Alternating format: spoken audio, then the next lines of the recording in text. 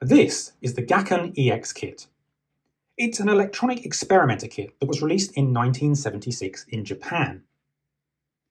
The EX-Kit is actually a series of different kits, and the unit we have in front of us today is the EX-150. The EX-150 was so named as it allows you to build 150 different projects.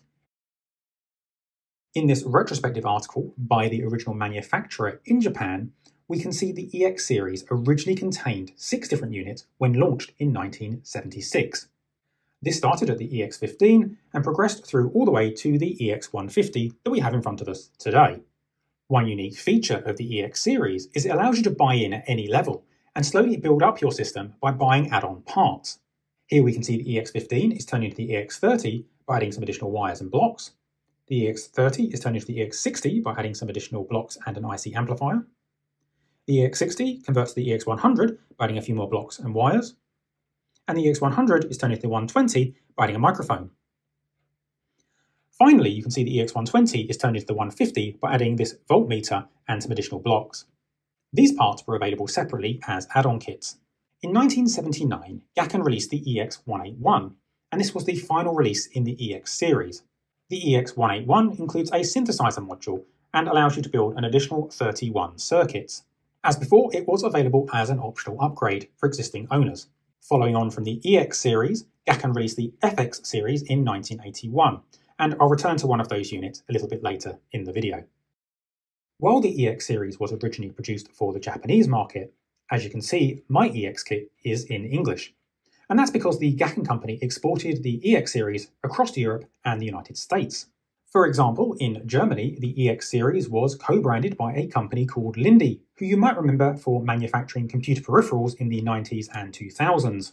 In the United States, the EX series was available under the Skilcraft brand, and here in the UK, it was co-branded by a company called Electroni-Kit.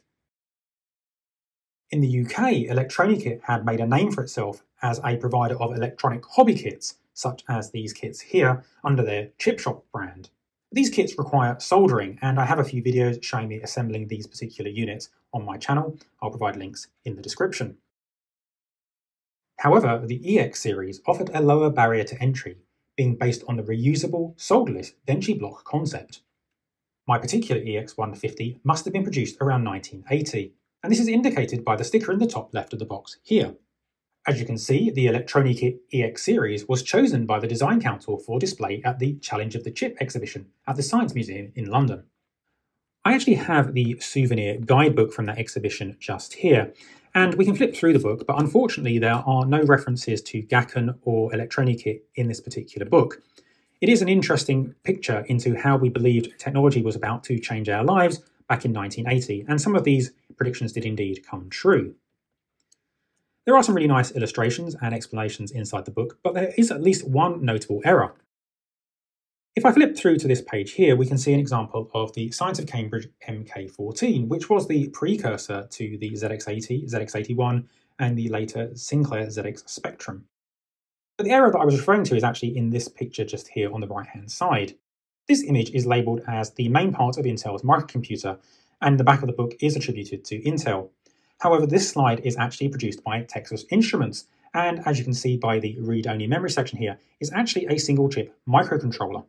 I instantly recognised this particular slide as the die in the picture is actually a TMS-1000 series chip, and regular viewers of my channel will know that particular chip comes up quite frequently, and it may make a cameo later in this video as well.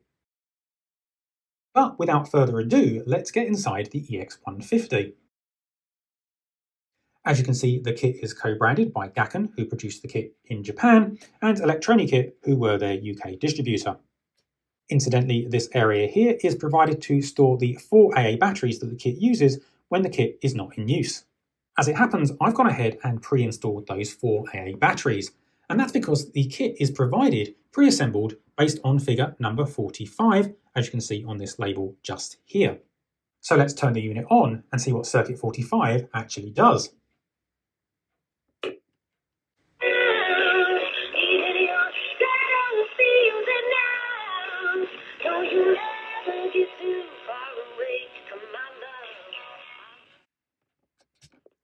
So as you could probably briefly hear there, this circuit is actually a radio. Radio circuits were always the most exciting to me. The idea that we could communicate with people wirelessly over long distances just seemed magical. So I think it's really great that Gakken ensured that a radio was the first circuit you got to play with when you unboxed your EX-150. But of course, you can build much more than just a radio with this kit. Underneath the clear transparent cover, we gain access to the individual electronic blocks. These range from fairly simple wire link blocks, which contain nothing but a single wire soldered across the terminals, to resistors,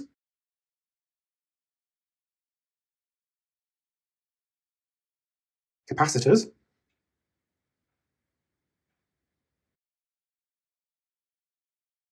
transistors,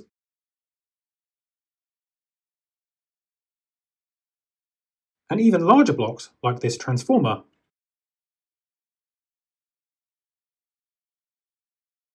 We also have the uniquely shaped IC amplifier block, which sits in its own special recess, but wasn't included with some of the lower end units. The EX-150 also introduces the analog meter, and in lower spec units, this would be replaced by a simple blanking plate. Underneath the main unit, we have the included user manual documenting 150 circuits.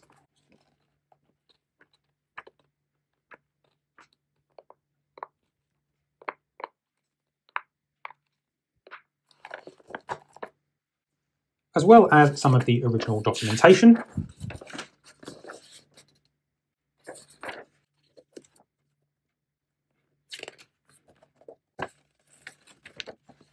Including this advert for some of the predecessor units, including the SR3A. More about the EX series, including how you can build up from the EX15 all the way through to the EX150, using the various add-on sets as described in this table just here. And we have the parts and warranty list.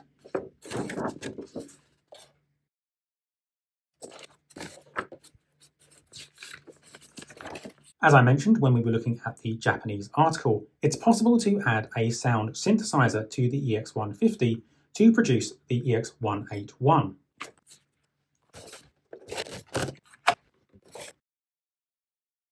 I was fortunate enough to come across a boxed version of the EX system synthesizer part. This is the synthesizer block itself, and as you can see on the front there are a number of configuration switches and space for a PP3 9-volt battery. While the main EX series circuits use 4 AA batteries to run from 6 volts, the Texas Instruments sound chip inside the EX series synthesizer block requires 9 volts to operate. The synthesizer part comes with its own manual containing an additional 31 circuits. When we add that to the 150 in my kit, you can see we arrive at 181 circuits of the top of the range EX-181. If we briefly return to the magazine article, we can see that after the success of the EX series, Gakken released the FX series in 1981. The FX series was a significant redesign and introduced 2 new units. On the left, we can see the FX computer, and on the right, the FX clock and melody kit. Now, I've never come across an English language version of the FX clock and melody kit. However, I am fortunate enough to own a brand new in-box FX computer. This is the Gakken FX computer. Underneath the clear transparent cover, we can see an arrangement of the familiar Denshi blocks. However, the computer is dominated by this large red block in the lower right of the unit. If we take a closer look at this main computer block and flip it over, in the lower left we see a Texas Instruments TMS 1100 CPU. This is the same microcontroller that we saw in the Challenge of the Chip book earlier in the video. If you'd like to learn more about the FX computer, I have a whole video dedicated to this topic. In the article, Gakken notes that they produced 500,000 of these kits in the period between 1976 and 1986 when the kits were discontinued. The article notes that these kits were widely exported and were popular across the globe, and highlights that due to nostalgia, in 2001, Gakken released a reissue of the EX-150 for the domestic market. However, between 1986 and 2001, the EX series wasn't entirely out of production. In fact, it was possible to buy an English language version of the EX-60. As you can see on this page from the 1995 Radio Shack catalogue, it was possible to buy a rebranded EX-60 kit as the 60-in-1 Explore Electronics Lab under Radio Shack's own Science Fair brand. The somewhat unusual block-based system was available from the 30th of October 1994 for $39.99. The description notes that it requires 2 AA batteries, however I suspect this is in fact a catalogue error. Gakken most recently revisited the Denshi Block concept with their Adult Science MOOC, or magazine book, volume number 32 in November 2011. Gakken's Adult Science combines a substantial cover item with a nice magazine exploring the concepts related to that product. Volume 32 was a retrospective on the Denshi Block system and included the Electronic Blocks Mini. The Electronic Blocks Mini contains 25 full-size Denshi blocks. Powered by 2 AAA batteries for just 3 volts, the kit replaces the incandescent lamps seen in the 1970s and 80s with modern LEDs. Yet, with some careful engineering, the kit still manages to include a fully functional AM radio circuit.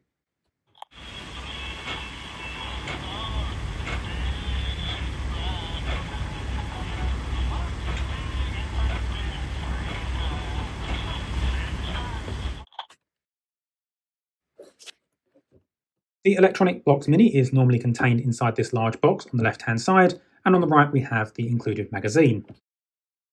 If we flip through to this page here, we can see the Japanese article I've been referring to throughout this video.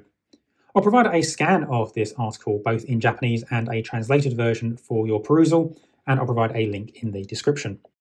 The magazine includes lots of details about how the blocks work, some interesting projects for you to complete, and it includes the substantive manual for all of the 50 circuits that it's possible to build with your Electronic Blocks Mini.